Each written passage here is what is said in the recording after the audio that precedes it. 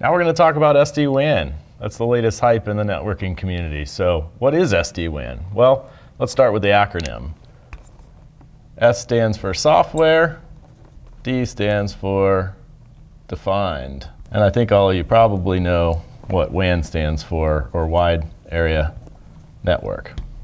So the idea behind SD-WAN is to give providers like Cox and RapidScale and others the ability to actually push down changes to the edge devices, or the routers that sit in your office, right? So let's draw an office building. You have a router there.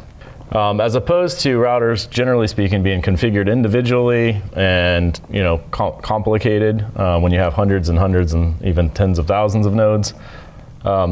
These devices have basically become dumb machines, and they're controlled by a central configuration engine inside the SD-WAN provider's network. So what are the benefits of software-defined networking? Well, one of the major benefits is the ability to add resiliency and redundancy for a very inexpensive price, right? So what you started to see years ago to include resiliency and redundancy is you would have customers would buy multiple very expensive circuits like MPLS or Metro Ethernet into their buildings, and they'd have complicated routing and switching infrastructures, and nothing ever really failed over automatically. Well, these days you can actually go out and get, call it a coax internet connection from your cable provider.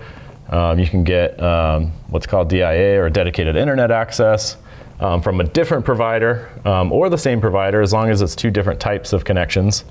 And you can plug those into the different ports on the SD-WAN box, and the SD-WAN box does all the magic of keeping the traffic passing over all the available links, does things like quality of service, which we mentioned in a prior video, where we can send voice packets out ahead of the bulk internet or the email or web browsing traffic. That therefore reduces latency, which we put a very high preference on understanding that you don't want latency in your network. It also gives you circuit resiliency or redundancy, right? So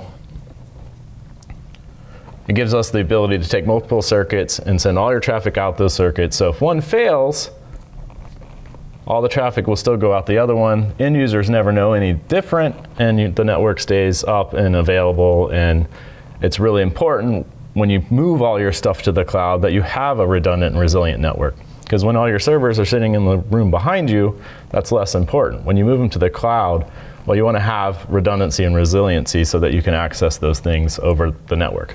The common deployments that you see out there are over the top, or OTT, which basically means you can go buy SD-WAN from anybody and bring your own bandwidth, or BYOB, not to be confused with bring your own beers. So when you bring your own bandwidth, you're responsible for those connections. The over-the-top SD-WAN provider provides the appliances and manages those for you. And you kind of have a future-proofed network. You can swap in and out carriers as prices come down or technology improves. And you kind of have the best-of-breed SD-WAN solution as well. The other deployment is buying it from your carrier, where the carrier provides what's called underlay, right, or the actual connectivity. So they provide that, and they provide the SD-WAN, call it boxes, right? So they're providing the connectivity, they're providing the SD-WAN solution, and they're also monitoring, managing, and proactively notifying you as a customer when there might be issues.